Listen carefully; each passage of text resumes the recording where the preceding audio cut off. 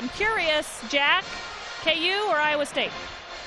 Yeah, there'd be no imbibing down here. This is a basketball event down here. This place is just rocking down here, Frank. I was looking out over there. There's all this blue and the purple. I think the Kansas State people are pacing themselves because they don't play until 9 o'clock tonight. You can't do too much partying too early, but how about the Kansas State Wildcats and Oklahoma State? That's going to be a heck of a game. Yeah, it really will be, Jack. I think they're two of the hottest teams here. I think it's a great matchup between these two teams. I think Iowa State sort of takes Kansas out of their comfort zone, the way they like to feel. But Kansas State and Oklahoma State really match up pretty well. Of course, always the key there, Marcus Smart, their great point guard.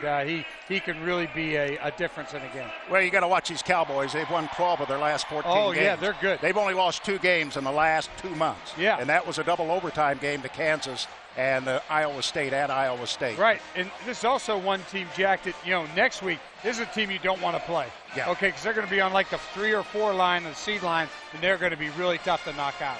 And I'll tell you what, this KU Iowa State game, that's going to be a great game. I see the bookies in Vegas have it at 5.5. Kansas favored by 5.5 points. I think this one goes down. I really do. I think it goes right down to the wire. Well, Kansas does have home court advantage.